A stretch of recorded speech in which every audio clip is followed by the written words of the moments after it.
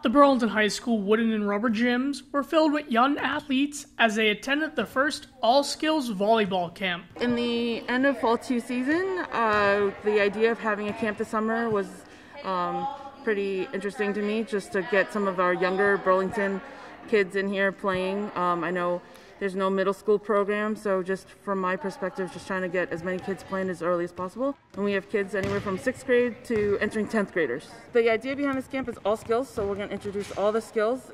We have all the experience levels here, from beginner all the way to some of the more experienced kids who have either played club season for the last 2 or 3 years, so we have a good basis.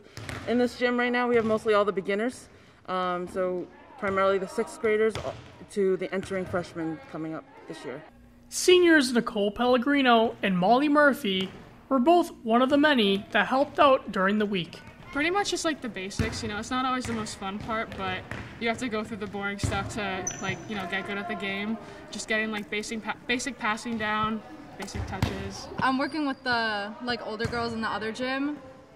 We're doing more than basic stuff, so we're running through different types of sets and hits and working on defense and stuff.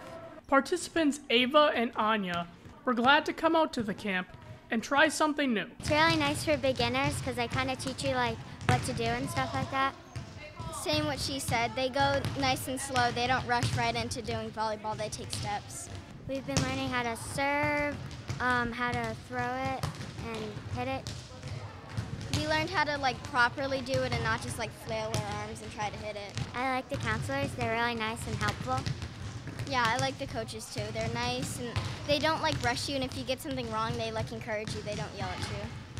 With the Red Devils volleyball season right around the corner, Coach Wingsze and the rest of the team are looking forward to a full slate of games. I think this year we're looking at a really competitive season like we had last year. We just finished the fall 2 season, so coming back for the fall has been really quick, and we've been preparing for it. We have a really great number of registrants this year. I think we're up at 62 right now for the team. And then we're back to a regular season. We have, I believe, 18 games on our schedule, plus a scrimmage date and an open day plate. So we're back to a busy schedule. Hopefully to go pretty far this year, finals. Definitely also having games during the week. Since last year we had to do the weekend games, so it's kind of tough that way. Hopefully more spectators too. Coach Wingsze is hoping to see these young ladies on the team in the near future. My hope is that they have a great time this week. They enjoy the sport. They want to get more involved, potentially play club season during the school year, and that, eventually when they get up to the high school season, they'd be ready to come in with some experience and ready to play for the team. From the wooden and rubber gyms at Burlington High School, I'm Robert Paris for BNEWS Sports.